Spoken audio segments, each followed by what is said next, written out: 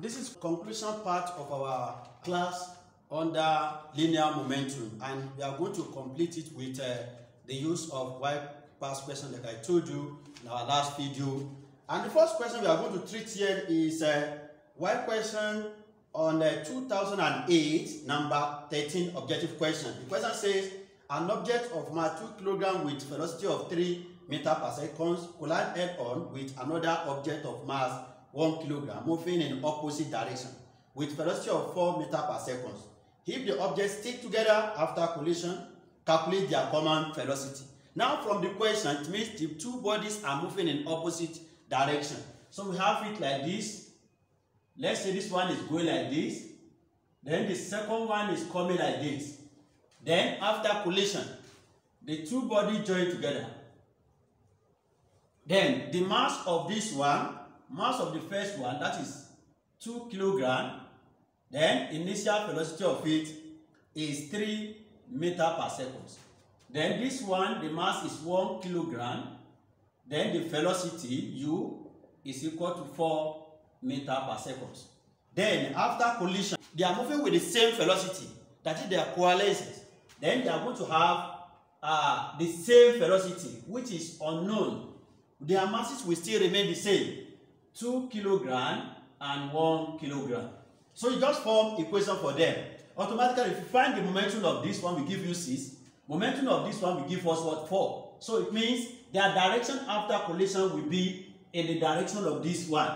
Then let's form the formula. We have M1 U1 plus, then it's like this. It will be negative. So this one will become minus. Then minus M2 U2 is equal to, then this is positive direction. Then this one also is positive direction. Then V open bracket M1 plus M2. Let's substitute and get the value of what? Of the common velocity. They stick together. So in that case, we are going to have 2 times 3 minus 1 times 4 is equal to V open bracket, then 2 plus 1. So we are going to have 6 minus 4 is equal to 3V. Then we are looking for V. Therefore, V is equal to, subtract this one, we give us 2 over 3, which is equal to 0.666. You approximate it, we give us what? 0.67 meter per second. So that is how to get. Once you can interpret the question, you get the formula. Let's use the second question.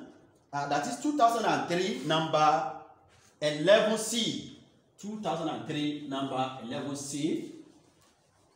Then the question says, a tractor of mass 5 tons 10 raised per 3 kg is used to tow a car of mass 2.5 times 10 raised per 3 kg.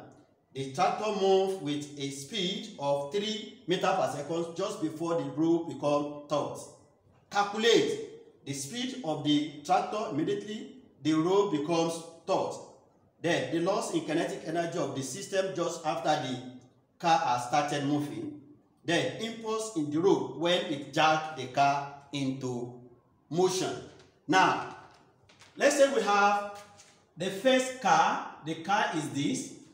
Then this is the tractor. Then we have the rope. Then, when the rope becomes taut, the two of them will move the same velocity. We move the same velocity V, which is unknown. Then the mass of this, of the tractor, is 5 times 10 raised to power 3, while the car is 2.5 times 10 raised to power 3. Initial velocity of the tractor is 3 meters per second. What of the car? The car is not moving. So initial velocity of the car, U, this is U2, then U1 is equal to 0.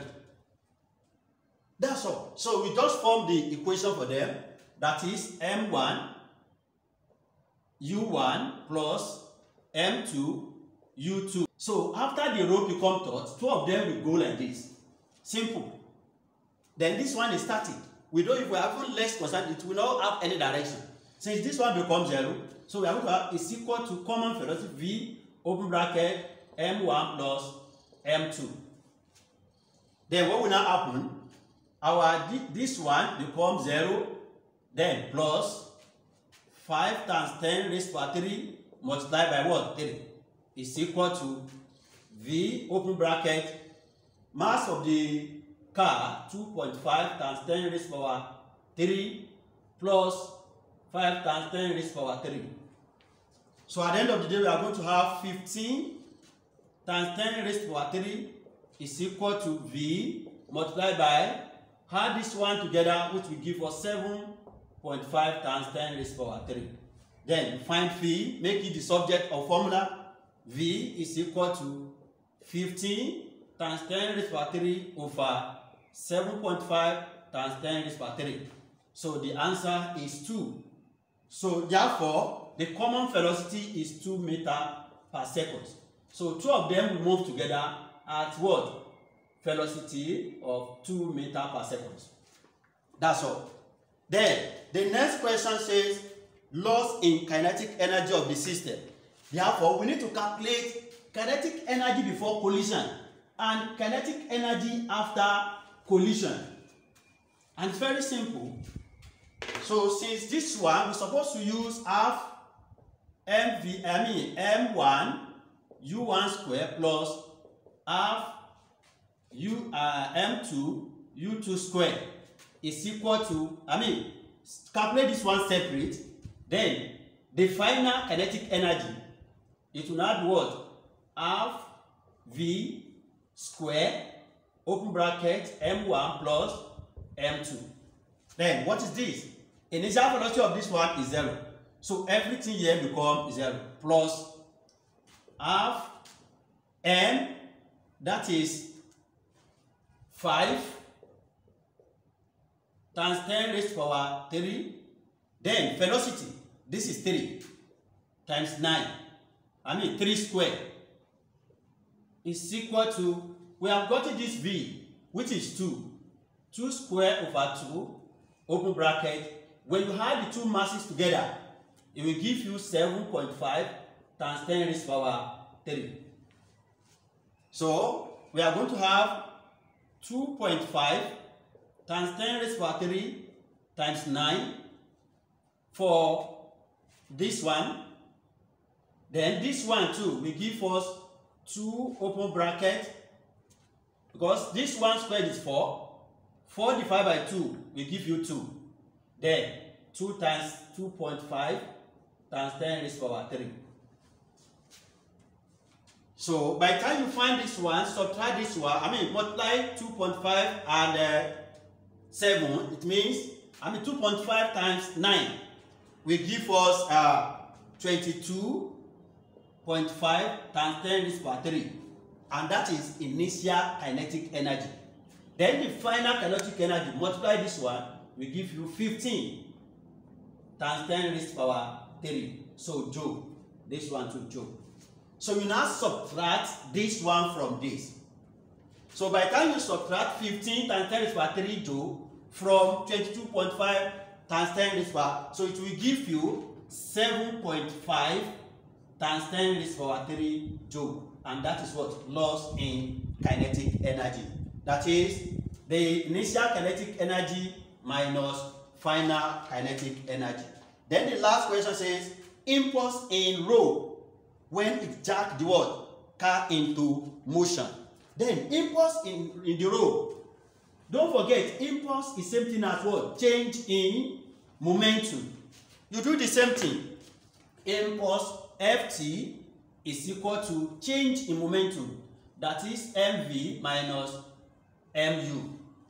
Then what is our mv? Let's calculate mv separate, calculate mu separate, then you subtract.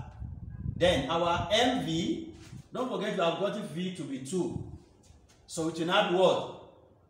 mv will give us mass, the product of, the sum of the two masses, that is 5 times 10 raised to the power 3 plus 2.5 times 10 raised to the power 3 in bracket, then multiply by what? Velocity, v, which is equal to 2. So this one will give us 7.5 times 10 raised to power 3 times 2, which is equal to 15 times 10 raised to power 3. And this is momentum after collision. Then what of momentum before collision? Don't forget this one is still what? 0. So momentum before collision, we calculate it. That is mu. And mass is 5 times 10 raised to power 3. Then velocity is what? Velocity is 3. That is times what? 3. So which will give us 15 times 10 raised to power 3. Kilogram meter per second. This one too, kilogram meter per second. Kilogram meter per second. So in that case, you see that final momentum and initial momentum, they are equal. So at the end of the day, impulse Ft will give us 15 times 10 raised to power 3 minus 15 times 10 raised to power 3, which is equal to 0 Newton seconds. So that is what? Our impulse. So that's that about that. It's very simple. Once you can use the diagram to represent your question, to derive the equation is very simple. So that will be the end of our topic under linear momentum.